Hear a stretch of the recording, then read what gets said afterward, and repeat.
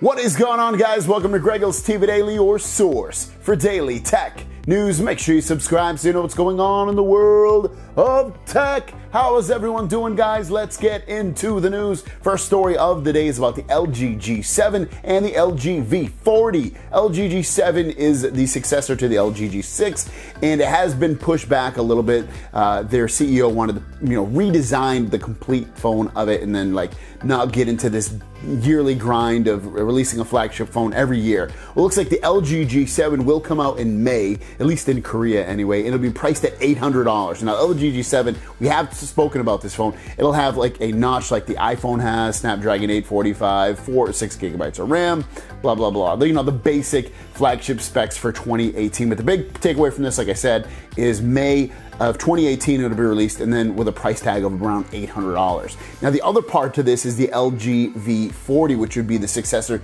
to the V30. Now, the V40, I don't have a price or spec or anything going on with it, but it looks like the release date for it will be November of 2018. In previous years, the V series was coming out in September. This looks like it's getting pushed back about 2 months. Same thing with the LG G6 or 7, whatever you want to call it, version. That got pushed back a few months as well. So you're looking at, they're just realigning their release dates, and then again, next year's phones, even though because these are going to be slightly modified phones, probably won't be big redesigns. They'll just be maybe some spec bumps. And the last story of the day, of course, is about the Galaxy S9 and S9 Plus. T-Mobile customers, I'm getting text messages on Instagram and Facebook and everything like crazy. You guys are receiving your phones. Congratulations, lucky for you guys. I get my phone tomorrow. I ordered mine through Samsung. I know some of the other people, I know a person or two got it with Verizon already. International people already have it. So it's kind of a mixed bag in that regard. But looks like Sprint, it's probably most of those arriving Wednesday as well. Same thing with Verizon. AT&T again, mostly tomorrow. So it looks like today is mostly, and I say mostly, not everybody, mostly T-Mobile, and then tomorrow, like I said, will be everybody else: Samsung, Verizon, Sprint, and AT&T.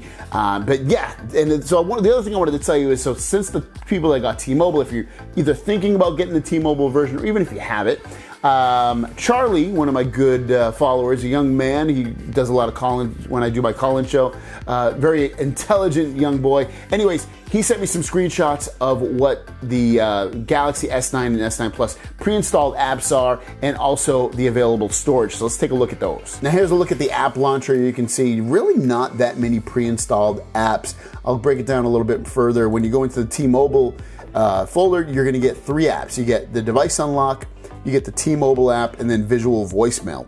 Very nice to see that it's a very small amount of apps.